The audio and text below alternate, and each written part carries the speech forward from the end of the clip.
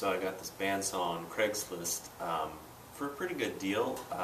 $350 for a Delta 203. It was built in 1989, and a couple of the rubber pieces on it need to be replaced. I already put a new power cord on it because the rubber on the old one was splitting, and the rubber on the tires are is getting pretty worn, so I'm going to show you an up-close picture of that, and I've bought some new tires to replace it. Alright, so here's the upper wheel, and you can see most of the tire is black, but where the blade is tracking, the black rubber is kind of wearing off a little bit, and it's turning yellow here, and it is absolutely yellow on the edge, which I think is not normal. Alright, so down here you can see it's black in some parts, but yellow in others where it's kind of rubbed off. Generally speaking, that upper tire looks pretty good, except for the discoloration. I'll show you the lower tire now. Okay, so here's the lower tire, and I'm not sure how much you can see, but there are some small cracks in the rubber down here, and also the discoloration. So I think, this is my first bandsaw, so I don't know much about bandsaws at all, but these look like the tires need to be replaced to me. Alright, so what I want to do is sort of give you a before and after of what this saw is sounding like and cutting like with the old tires on it, and then I'll put the new ones on and do a similar cut to do a before and after. So I'm going to start it up and just cut through this 1/2-inch plywood.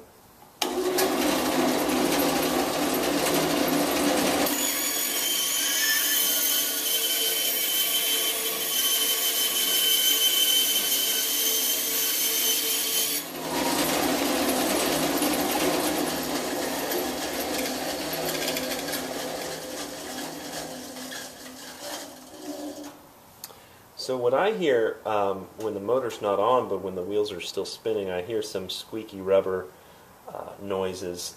Sounds kind of like when you're driving on a wet surface with low air in your tires. But I mean the saw's cutting pretty good as far as I can tell. I mean, I have pretty smooth cuts there, so it seems to cut alright. It's just making some noises that I'm not so sure about. I think it's going to be smoother with the new tires.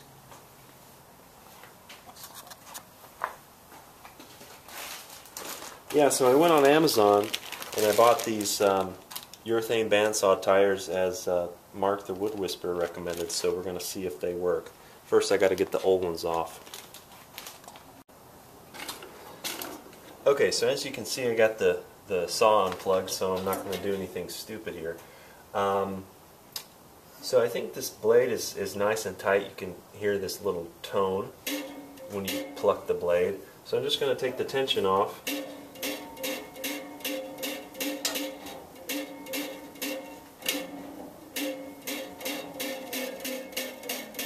There we go. I think that's getting pretty loose. So I'm just going to take this blade off and take the wheel off too. I'll do that off camera. Okay, I got the lower wheel off now. That was a pain in the butt. This tire's actually in worse shape. See a couple of holes in it, not just cracks. Okay, so the easiest way to get it off is just to cut it. I mean, it's useless now, so no point in trying to save it.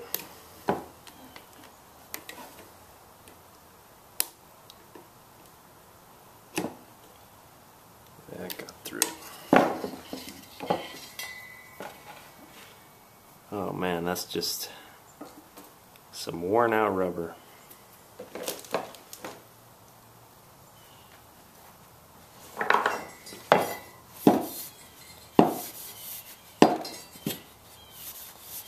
A little bit of sawdust got underneath that tire. I guess because of the holes and cracks. So let's see, I think I'll do this one faster than the last.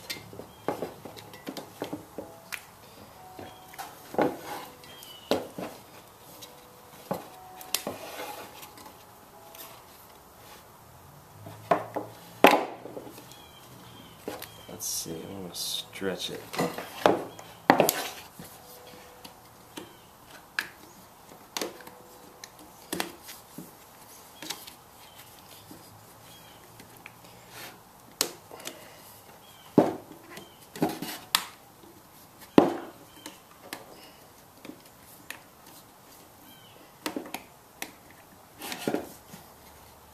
Seen some videos online of people soaking these in warm water, but it's really not necessary to do.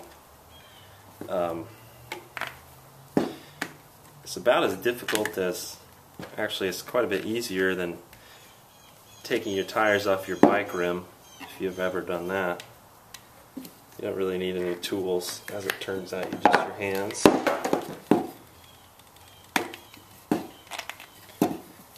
That one went on easier. Okay.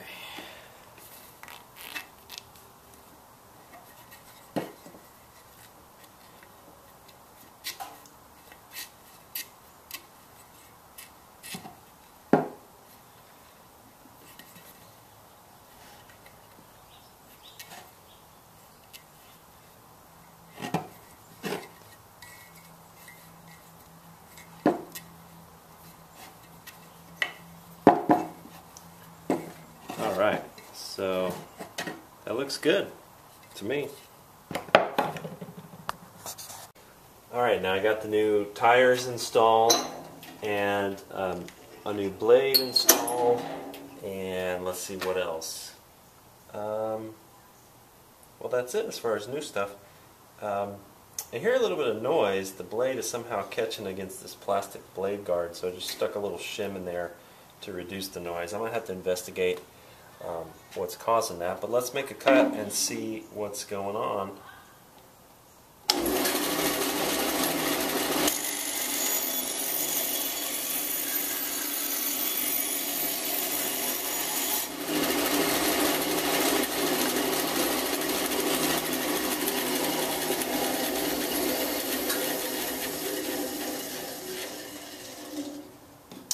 Okay, so I have pretty smooth cut marks. I didn't do a TPI count on the new blade compared to the old. It definitely went through easier, fed through easier, but it seems a little rougher, so this might have more, fewer teeth per inch on this new blade. It's an Olson All-Pro PGT blade, 1/4 inch. I don't know, just from standing here, of course I just spent half an hour doing this, so it seems like it's running smoother. I don't know about quieter. The blade scraping against this plastic is annoying. I'm going to take that off right now and see if or at least see if I can adjust it a little bit. But anyway, so that's before and after with new urethane bandsaw tires. They're like $24–25 on Amazon, and you know, if you have a 25-year-old bandsaw, I'd say go for it. Anyway, thanks for watching.